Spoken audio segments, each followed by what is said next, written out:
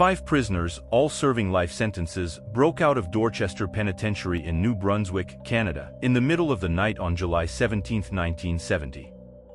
Lemuel Fleming, age 41, George Hannington, age 29, Jack Fisher, age 32, Sam Wetmore, age 36, and John Lee Parker, age 27.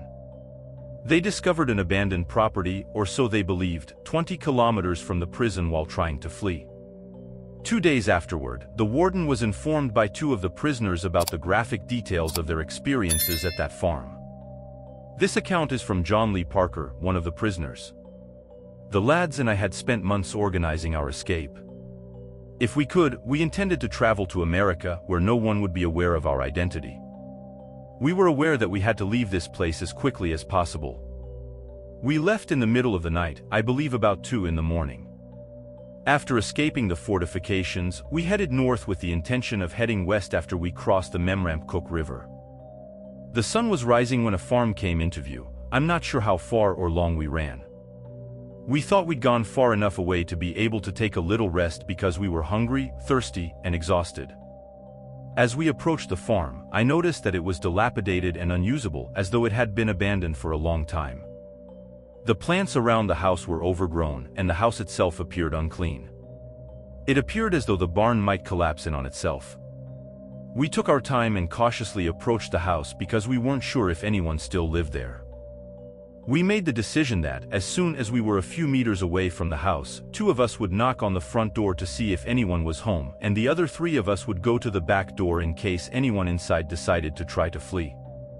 Our strategy was to tie up everyone we thought might be present so we could acquire some food and drink before moving on and jogging. Along with 2 of the other boys, I went to the rear door and stood there watching to see if anyone came racing out. After a few minutes, the door opened unexpectedly, revealing Jack. The rest of us stepped inside once he indicated there was nobody inside so we could start looking for food and drink. As awful as the outside of the house was, so was the inside. It smelt musty and was filthy. It appeared as though some untamed creatures had made their home there for a while. We looked everywhere for food, but all we found were a few cans of beans and beef.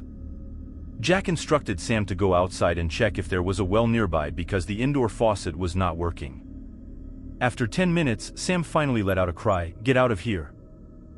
Everybody started running out the rear door. We heard Samuel say, "I'm in the barn, come in here right now." Once we were outside, we noticed the barn doors were ajar as we dashed in its direction.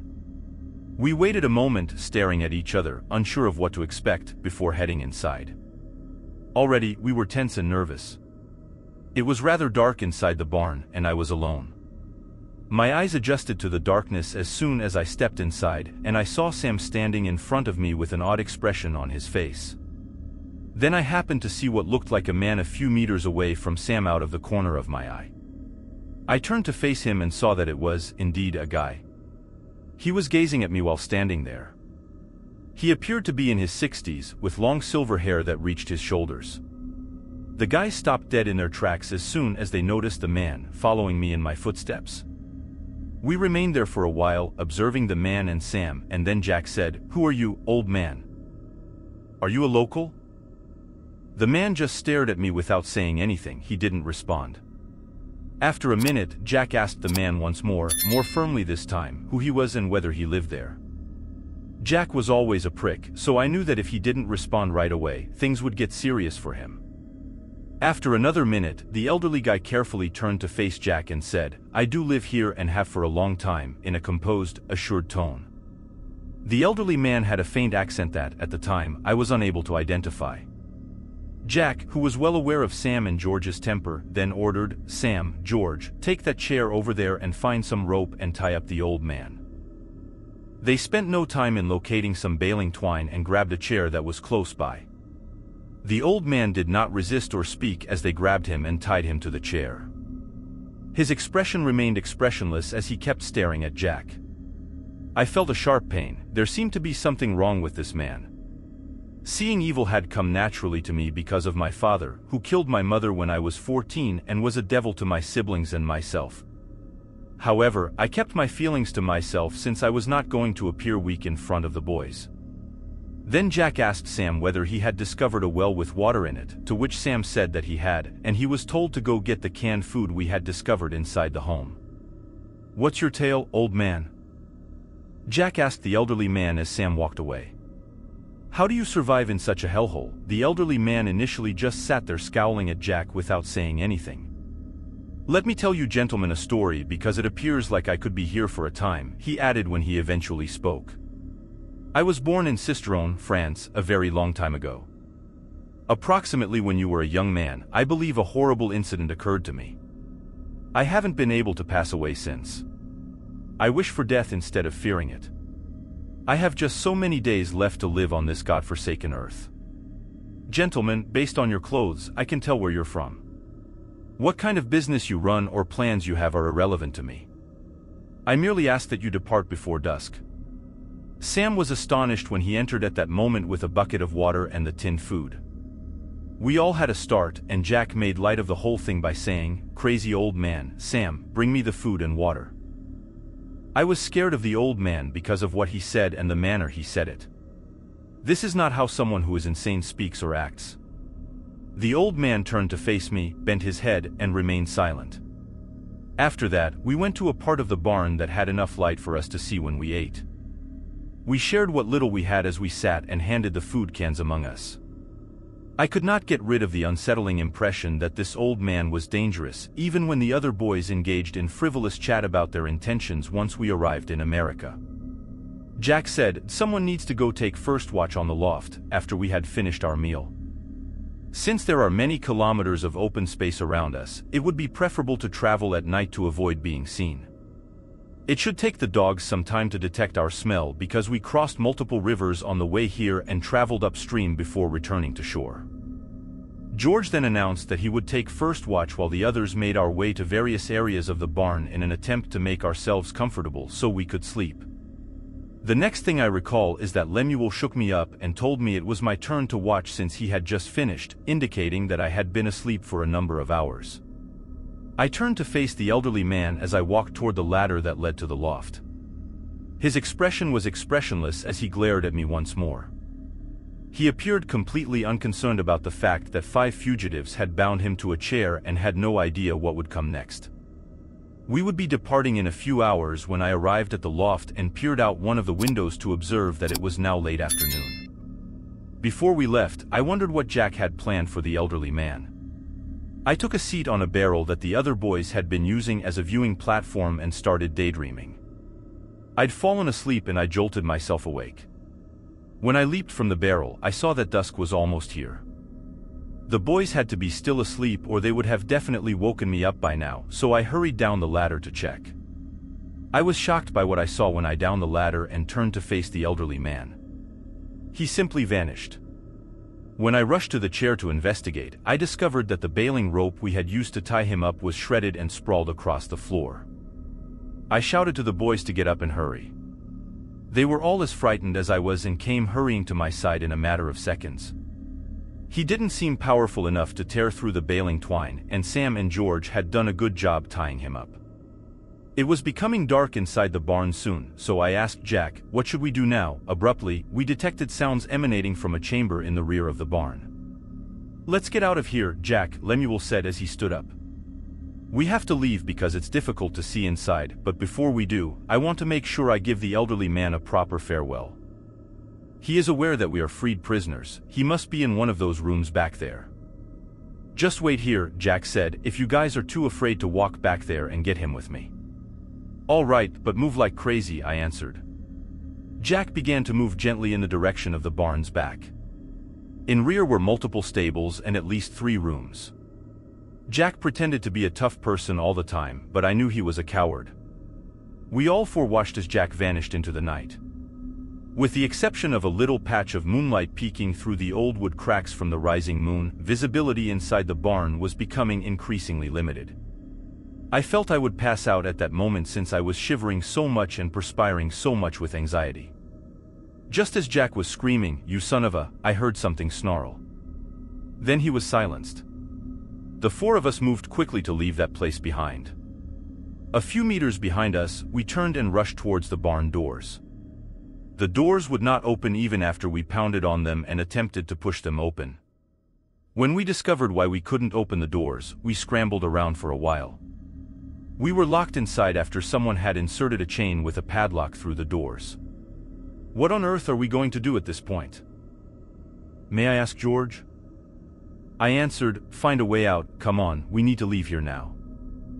Let's search for a spot where we can fit through, I proposed. I heard what sounded like another snarl as we began feeling our way along the barn wall to see if we could discover an opening. Then we saw something swiftly approaching us on 4 legs. I exclaimed, what's that? Sam gave birth to a terrifying scream and exclaimed, help, in an abrupt and unexpected manner. I'm feeling something. He was still screaming when all of a sudden it seemed like something was tearing out of his mouth, and he stopped screaming right away. Come on, Johnny, let's get the heck out of here immediately, Lemuel then screamed. I just started to run as fast as I could away from Sam's screaming without saying anything. I kept slamming into objects as I went through that dark barn, nearly passing out multiple times. I turned around and stood trying to regain my breath until I got to what I believed was the back of the barn. It was completely silent while I stood there. There was no sound, no movement. The world seems to have stopped. After a short while, I heard a murmur, Johnny, is that you? It's me, Jack. I instantly froze and tensed up, saying, I think I found a way out of here, come here. I pondered. I heard Jack scream really loudly. Is he still alive? I was unsure of what to do, but I knew I didn't want to stand there waiting to be the next person, so I moved when I heard someone mumble. Come on, Johnny, get over here, coming from the shadows. I heard Lemuel's spine-tingling screams coming from the loft area, and I cautiously started to creep towards the sound of Jack's voice. I was starting to go faster in the direction of Jack's voice when I unexpectedly stumbled across something on the ground. It gave a groaning noise that startled me. Jack said, Johnny, it's me, Jack. Help me up. As I bent to assist Jack in standing up, I came into contact with a warm, wet pool on the floor. I could smell the distinctly smell of blood when I put my hand up to my nose. I scrambled for a little longer and eventually discovered Jack's arm, which I used to help him off the barn floor. At that moment, I saw the moonlight peeking through and could make out the exit that Jack had claimed to have located. Jack was mutilated and bleeding, so we moved as quickly as we could. I pushed on the barn's paneling when we arrived at the opening where light was coming through, and it opened up just enough for us to pass through. We started walking back the way we had come after we were outside. As I assisted Jack, I couldn't help but glance over my shoulder, believing that we would undoubtedly be the next group. We walked all night long in an attempt to avoid being as close to the farm as we could. We found a main route to try and seek some aid when it got light enough. It was not long before people realized we were runaway prisoners, and the police came to pick us up. I had assumed that Jack would pass away at some point throughout the night, but the tenacious bastard persisted. The warden informed the local police, who subsequently visited the property to look into John Lee Parker's account. A few of the men reported that the barn smelled like an animal's den when they entered. They discovered the elderly man reading a book in a chair on the loft while they were looking through the barn. What took you so long? Was his reply when asked who he was. He was taken into custody in connection with the alleged killings of Lemuel Fleming, George Hannington, and Sam Wetmore. Under one of the rooms, they discovered a hidden room when they searched the barn further. Sam and Lemuel were among the several dozen persons whose bones were found within. With the exception of some relatively recent tissue that was still covering the bones had been plucked clean. The entire property was searched throughout the course of the following month. Although the number of deaths discovered on the property was never precisely counted, experts believe that up to 100 separate remains may have been discovered there. The bones or body of George was never found. They also examined the house and discovered a lot of antiques, some of which were from the 1700s. An old photo that fit the elderly man was discovered. According to experts, the image was taken in France in the 1850s. Since the farm had been deserted for 30 years, no one is sure how or when the elderly guy arrived to reside there. The elderly guy received a prison sentence, which he served out until 1984. He disappeared one day in the summer of 1984. It's believed he got away. Despite organizing a search, he was never located. Over the years, a different family who bought the land the farm was on has reported that they occasionally saw an odd older man strolling around the farm's perimeter. Other times, he would just stand there and stare before turning to go back into the forest. "I don't dispute it," the elderly man replied to the warden when he was asked if the tale John Lee Parker had recounted was real. The elderly man would never reveal his identity to the authorities, earning him the nickname the Old Guy. Jack managed to survive his wounds, but the terrible damage to his left arm required an amputation.